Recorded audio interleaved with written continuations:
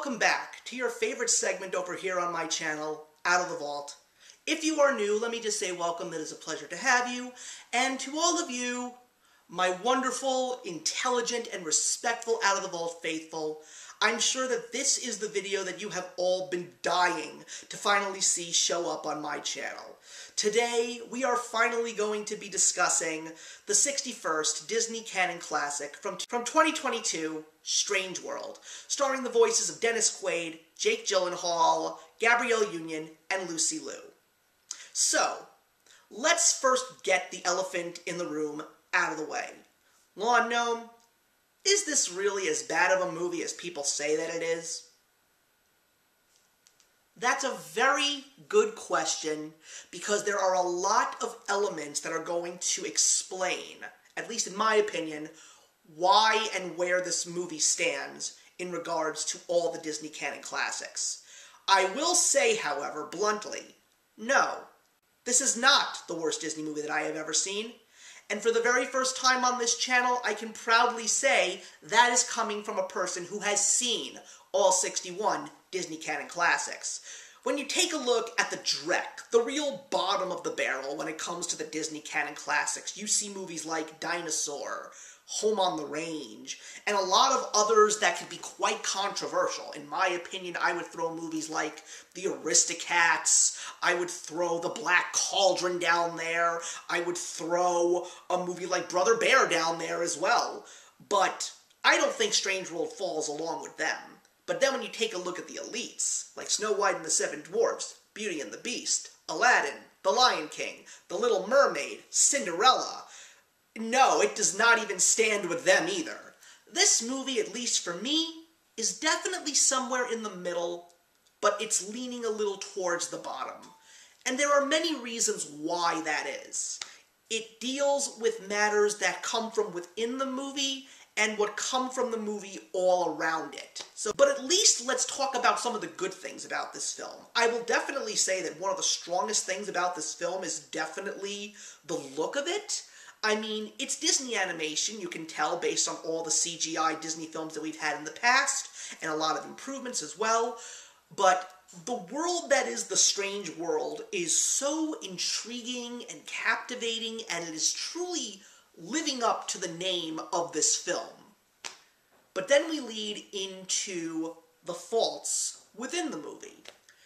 I think that this movie suffers from a major identity crisis, because I don't think we truly understand what this movie is trying to be.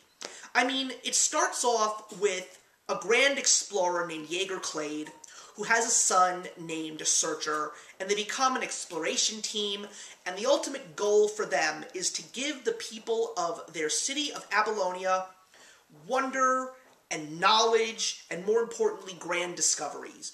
And one of the biggest mysteries that has been in Jaeger Clade's mind is this vast mountain range that surrounds them. What is on the other side? And he and his son go on many expeditions. And on one expedition, Searcher happens to find something in the wilderness that he thinks could be the knowledge that they truly need, and that they don't need to venture any further. And then that creates a rift between father and son. So, is this movie a story about family? Because after that, we see Searcher have his family. He has a wonderful wife, Meridian. He has a loving son named Ethan. And then he finds out that the gift that he brought back to the people seems to have an issue. So then he has to step into his father's shoes and go on another grand exploration. So is this a story about Searcher trying to find himself and what he truly is? And then we take a look at his son, who is also trying to figure out who he is and what he wants to be. Then as the movie goes on, and the hijinks ensue, we find out a very interesting thing about the Strange World. Is it actually a world at all? And then we figure out, because it's not extremely hidden, but it's not overly preachy, that this movie could possibly be an allegory for climate change. You see what I mean?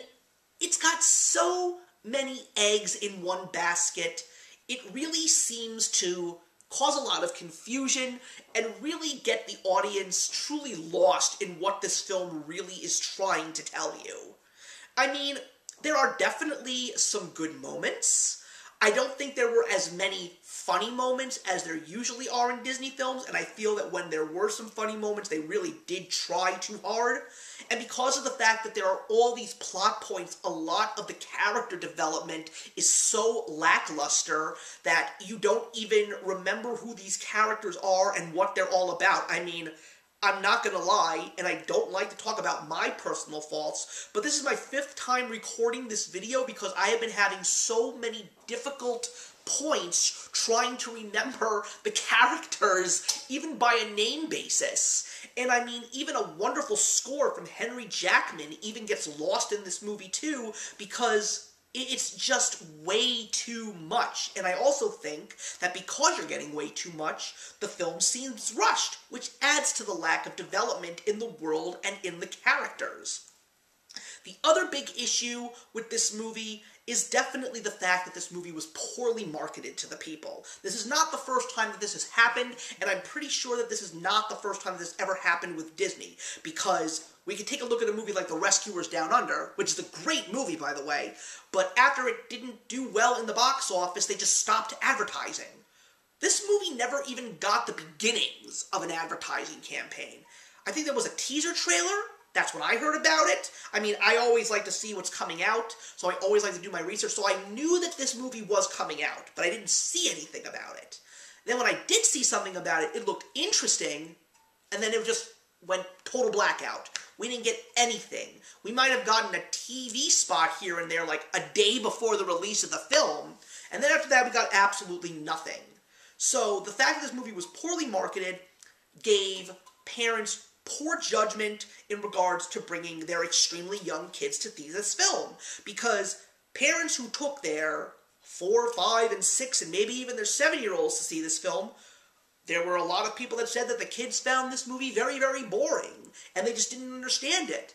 And that's because of the fact that this movie is not for little kids. It's really not. This is really for 10 to 14-year-olds. But of course, not many 13, 14, and even 12-year-olds want to go see a Disney animated film when there are plenty of other movies out there that are more fit for them. I mean, when it comes to people who are Disney fans, who are within the tweens and early teens, they'd rather go to a Star Wars or an MCU film than go see a Disney canon classic or even a Pixar film these days. That's just the way kids are. It's not their fault. And then there are some people, and this might be my own personal opinion, but I believe that this was definitely a movie that was tampered with in regards to its performance, because, I mean, this is the movie that did lose Bob Chapek his job, and then Bob Iger stepped in. I don't know if he personally wanted it to fail. I don't know if there were other people on the staff that wanted this movie to fail, but this movie did not go straight to streaming, much like some of the Pixar films before it. This movie went to the theaters, and no one really cared for it because nobody knew about it. So, like I said, this movie was destined to fail in the box office, and now we're at a point where we take a look at what Disney has been since the pandemic. I would probably think that since Encanto, there really hasn't been a great Disney film anywhere from Disney. And when I say anywhere, that means Pixar films, Star Wars films, Marvel films. And Disney is bleeding money right now. The glory days of Disney seem to be long gone after a point where they almost truly hit rock bottom and got themselves back into the neo-renaissance thanks to John Lasseter. But we all know what happened to him, unfortunately. And now Disney seems to be going right back to where they are, but the problem is right now they really can't seem to stop the bleeding. And it's sad, because not only are people not interested in going to see their movies, they're not even interested in going to their theme parks right now. It's really painful for someone who truthfully loves Disney to say these types of things. What about some of their future projects? Am I excited for the new Pixar film, Elemental? It looks cute. I saw the trailer, but I'm getting major Zootopia vibes. Am I interested in a sequel to Inside Out? Sure, but I don't know if it's going to be good. I mean, I think it was a movie that deserved a sequel, because there were so many questions that were needing to be answered, especially the one which is, will anger actually push the big red button in the sequel?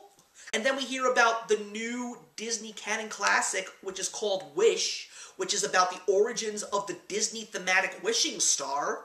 I don't know. And the fact that the only thing that Disney seems to want to do right now is just create new, modern versions, which are live action, of Disney canon classics, and now they're just failing at the box office one by one by one. Disney's in a really big predicament. I mean, even with a strong cast that you actually get in Strange World, it's not a bad cast at all. These are very well-known actors. But you take a movie like Bolt. Not a lot of people went to see that movie. The people who did see it didn't think it was the greatest, but there were some people that found good things in it. I personally thought it was a cute movie when I finally saw it. But the fact that this was a movie that starred John Travolta and Miley Cyrus, when were you ever going to see John Travolta voice a character in a Disney film? Or how about way back in the day when David Spade and John Goodman were in The Emperor's New Groove? That movie is not perfect, but it definitely was funny and memorable for many. So it's a very big risk when you go in new directions, especially when it comes to a Disney film. And the truth of the matter is, I'm not someone who has anything against a movie trying to be an allegory for something that's very important like climate change. But if you really want to send the message to kids, you gotta make it much simpler. If you want to see a movie that explains things like endangering the environment that kids can truly understand, it's not the greatest movie, but I'm a big fan. Go rent the 1990 Jetsons the movie. Just rent that movie. It's such an easier way to explain those things to young children. And then, of course, there's the other thing that just steams me when it comes to movies these days. All these people that talk about the politics and the diversity and the LGBTQ references and the strong women, weak men references. The truth is, if those were what you were going into this movie to look for and to mock, then the fact that you hated this movie makes complete sense to me. I'm actually very glad that these people showed me that these things were actually going to be in the movie, and because of the fact that I knew that they were going to be in this movie, I knew that it was going to be just for me to decide, are they what drives the movie? And if they're not what drives the movie, is the story good? They don't necessarily drive the movie. They don't. And that's not a bad thing at all. It's present, it's noticeable, and it's just an addition to character development. That's all it is. But the story's not that good either, because of the way that it is just so muddled and so hodgepodged with so many different plots, and it's just so confusing and rushed that it just takes away from everything. As long as your story is good, your movie is going to be good. It doesn't matter if your cast is diverse. It doesn't matter if you have a very strong female character and a not-so-strong male character, because not once did the female characters in this movie drag the male characters down. At least I didn't see it. I mean, I'll just give one small spoiler. People seemed to be mocking this movie because they said even the dog was handicapped. So what? The dog was cute. I mean, he's not as cute as Dante from Coco, but Legend the dog had his moments. So, this movie is what it is. All I can say is that Strange World just made me upset about Disney as a whole, and very skeptical about their future, just because of everything that's going on right now. If there's anyone that is to blame, I just go to the heads up there. It's their fault. It's not the fans' fault. It's not the writers' fault. It's the people who are in charge that are the ones, at the end of the day, that are going to create the profits. Disney needs to go into a very serious overhaul right now, and they really need to look inside and figure out if there is any magic left. Because if that magic is truly gone, then Disney will be gone too. Strange World is going to get a 1.5 stars from me. So thank you very much for watching, everybody. Please leave your comments in the box below, and let's talk about Strange World. I'm hoping that we can create a good conversation, a good, rational, and reasonable conversation, and maybe even a debate with those exact same categories. But I'm just hoping that when I see you in the next one, guys, I'll be a little bit more cheerful about the movie that I will be bringing to the table to review with you. But until then, take care. If you enjoyed the video you just watched, feel free to leave a comment. Also, feel free to subscribe if you want to be up to date with our latest videos. Thank you so much for joining us today, and we'll see you in the next one. Actions speak louder than words.